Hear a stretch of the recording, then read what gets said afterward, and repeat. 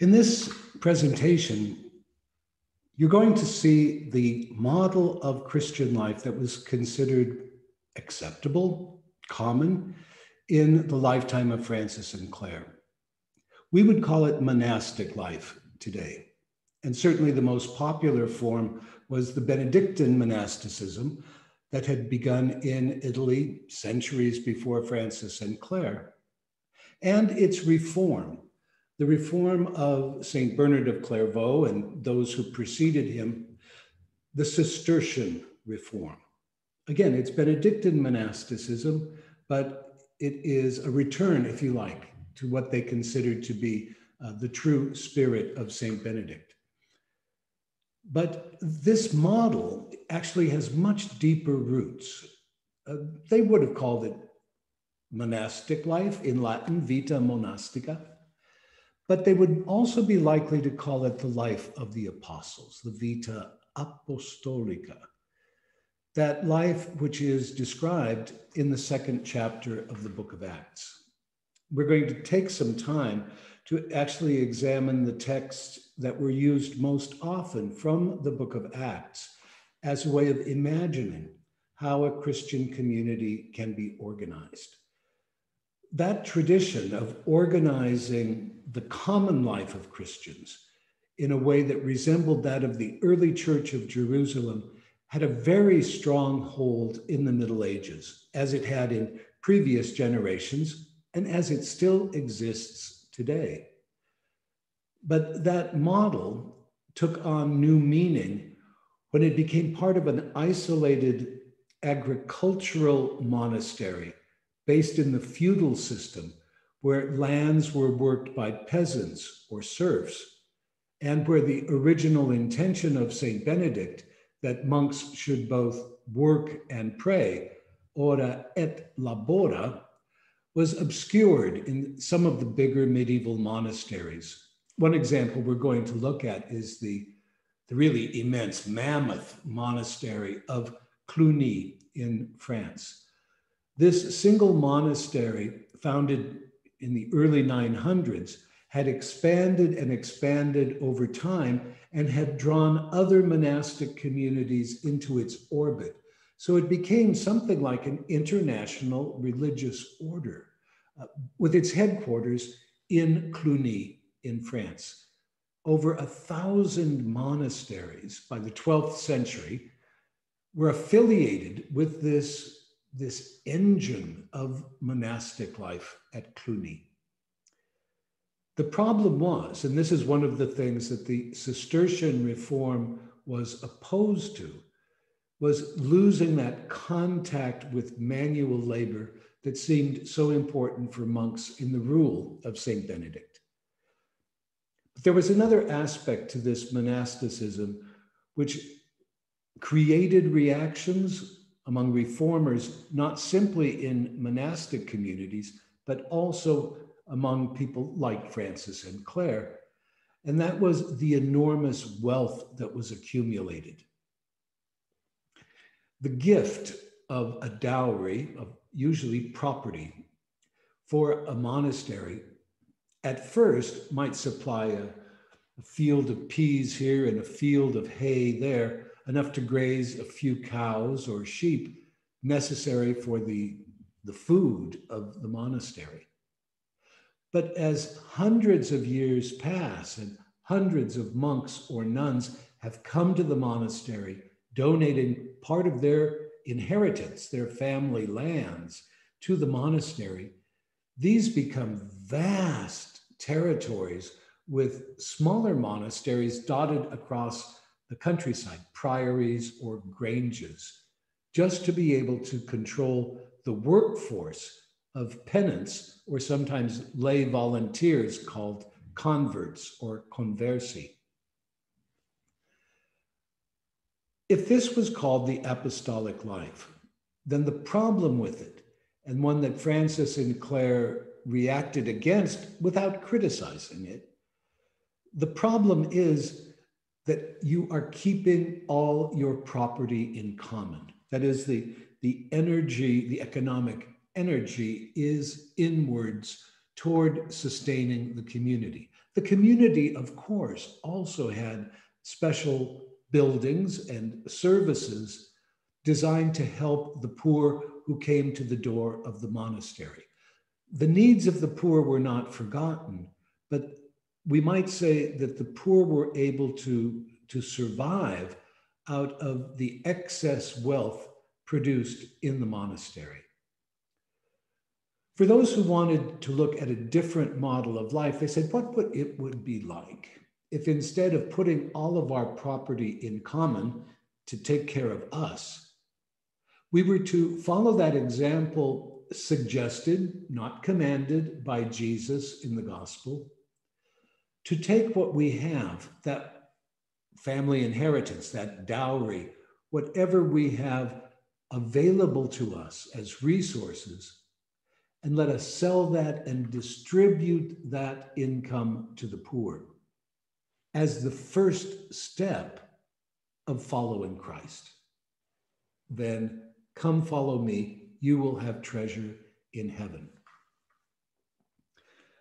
That produces quite a different economic system, because the expropriation of the person professing the gospel way of life concretely enriches the poor who are the recipients of that donation of money, resources, whatever that was. If we look at the example of Francis and Clare and put it up against the example, the exaggerated example of monastic life from Cluny, you can see what a great difference there is. The contrast could not be more dramatic. This may help to explain why this new way of life seemed innovative to people of the time. It was not well understood. It was considered a bit overly idealistic, I suppose. But the genius of Francis and Clare is that they made it work. They figured out ways by which their own work and recourse to begging alms when necessary could actually support a community without the need for all of this landed property, with these peasants working it day and night, needing overseers and supervisors and accountants. Could it be possible to have a much lighter life, less burdened by property and land and fields and watermills and fishing rights? Could they be a little lighter on their feet, more itinerant? If so, that brings them another step closer to that ideal that they had, how the disciples follow Jesus in the gospel. In this presentation, I hope that you will understand that I'm not criticizing monasticism, even though it can appear that way.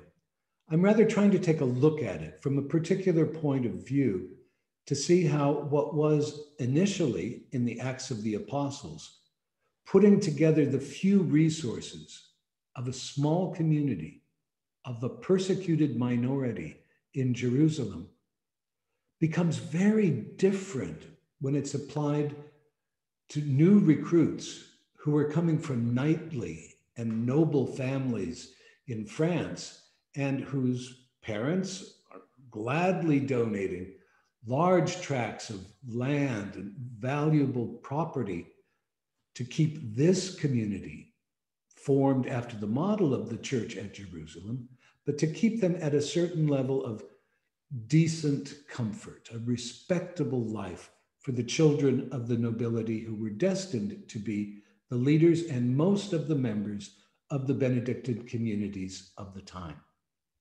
So I would ask you to listen sympathetically to the account of the Acts of the Apostles, and again, look sympathetically at it as it is interpreted through later generations, through the lens of the rule of St. Benedict and its reforms, or through the lens of Cluny with its vast land holdings, provoking movements of reform, even within monasticism. I hope you enjoy the PowerPoint presentation and also the suggested readings that you will find listed for you on the course website.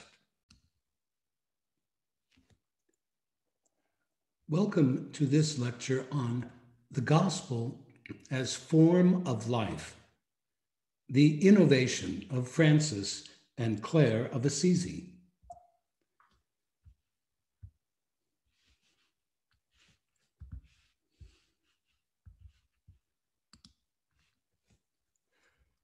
In the time of Francis and Clare, the most common form of organizing Christian life was called the life of the apostles, the Vita Apostolica. It was based on the book of the Acts of the Apostles, especially chapter 2. Here we see a community led by the apostles after the death and resurrection of Christ, a community that was born after the ascension, that is, at Pentecost. The headquarters of this community originally were in Jerusalem until its destruction under the Romans in the year 70. This community, the early Christian community, was centered on the liturgy of the temple, attending the various hours of prayer, while gathering in their homes for the specifically Christian liturgy of the breaking of the bread, or the Eucharist. This was a community in which property was held in common, and all the needs of those in the community were provided for example, by the deacons. This common model meant to live according to the Acts of the Apostles, and if we look at chapter 2, verses 42 to 47, we see the major elements of this form of early Christian community life. Speaking of the believers, St. Luke writes in Acts that they devoted themselves to the apostles' teaching and fellowship, to the breaking of bread and the prayers. All who believed were together and had all things in common. They would sell their possessions and goods and distribute the proceeds to all, as any had need. Day by day, as they spent much time together in the temple, they broke bread at home and ate their food with glad and generous hearts, praising God and having the goodwill of all the people. And day by day, the Lord added to their number those who were being saved. It may seem unusual to us, but this model formed the inspiration for much of early Christian monastic life as well. The monastic life was considered to be a new representation of the life of the apostles. The early Christian monasteries used the model of the apostolic church at Jerusalem as a model for their life together. In this way, Jerusalem was interpreted as the monastery itself. The apostles' teaching was interpreted as the teaching of the Abba or Amma, the abbot or the abbess. The temple was now the monastic church. The breaking of bread and the prayers were now the Mass and the divine office celebrated together. And to have all things in common meant donating property on entrance to support the monastic community. The idea of a new Jerusalem, that is, the Jerusalem of the future, was also associated with the Christian monastery. And a phrase from the book of Revelation was used to confirm this interpretation.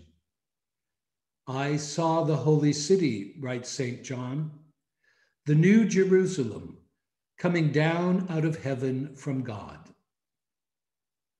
On the left, we see a rendering in an artist's perspective of what the city of Jerusalem may have looked like in the first century of the Christian era, with the temple prominently in the middle.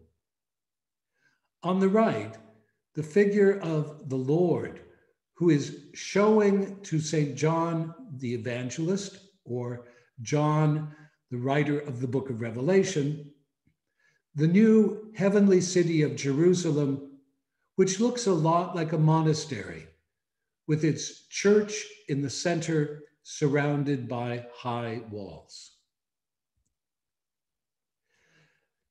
The Jerusalem temple, pictured here in a reconstruction, was equivalent to the monastic church where the community gathered. And the phrase from Acts chapter 2 was used as the model for Christian prayer in the monastery.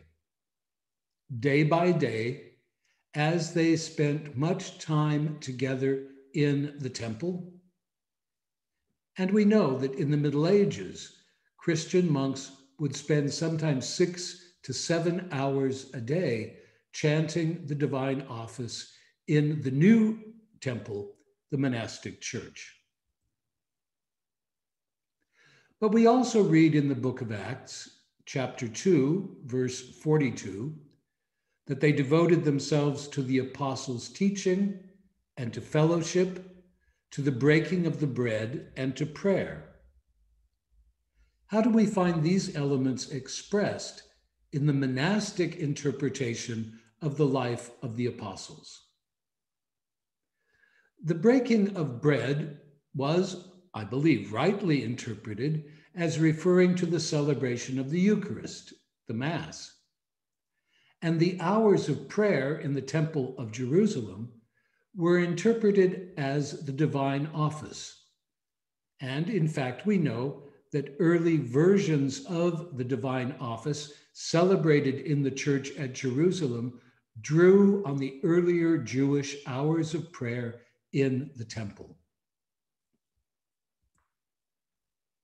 Having all things in common is an important feature of this early Christian community. All who believed were together and had all things in common. They would sell their possessions and goods and distribute the proceeds to all as any had need. This perhaps idealized version of the church at Jerusalem in the telling of St. Luke became an inspiration also for Christian monasteries. To have all things in common was interpreted as meaning the monastic property that was held in common by the community. Those who were entering the community as monks or nuns would donate property, usually land, as a dowry when entering the monastery. All the donated lands became part then of common property of the monastic community, as pictured here in an example from Chertsey Abbey in England in the late Middle Ages. The income from the produce of the land supports the community. But as the years passed, of course, more property is added to the monastic property year by year. And a large community, after many years, could possess extensive land holdings, including fishing rights on rivers. You can see here at the top of the slide, the River Thames. Mills on streams. You can see on the right hand of the slide, Oxlake Mill. Timber from forests. You can see stylized trees pictured below Laleham Village Common Land. Vineyards. Well, at this time in England, I don't think that grapes grew particularly well, but in Italy and France, they would be an important component.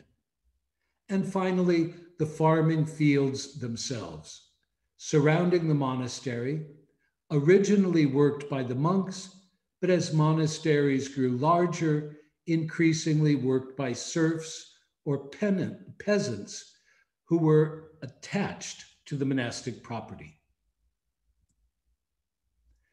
The hours of prayer in the temple, mentioned reverently in the book of Acts, are translated as the hours of the divine office in the church, as, for example, the text from Acts chapter 6, verse 3. One day, Peter and John were going up to the temple at the time of prayer, at 3 in the afternoon. This was called the 9th hour. There were special times of prayer in the temple at the 3rd hour, mid-morning, at the 6th hour, at midday, and at the 9th hour, 3 in the afternoon. These become the monastic offices of terce, sext, and none. As the early community at Jerusalem gathered to listen to the apostles' teaching and to join in fellowship, pictured here on the left with St. Peter preaching to a crowd in Jerusalem, the equivalent for the Christian monastery was the conference or the daily teaching given by the abbot or the abbess in the monastic chapter, frequently commenting on scripture, on the rule, or on the writings of the church fathers. They devoted themselves to the apostles' teaching and fellowship. We're going to study the example of Francis and Clare. They will choose a new way, the life of the gospel, or the vita evangelica. That is, they will break with the previous tradition and set out on a new path, looking not to the book of the Acts of the Apostles as their guide, but earlier in the New Testament, to Matthew, Mark, and Luke in particular, but also with excerpts from the Gospel of John. In the next presentation, we will explore just how different a Christian community looks when it takes the Gospel, rather than the book of Acts, as its inspiration.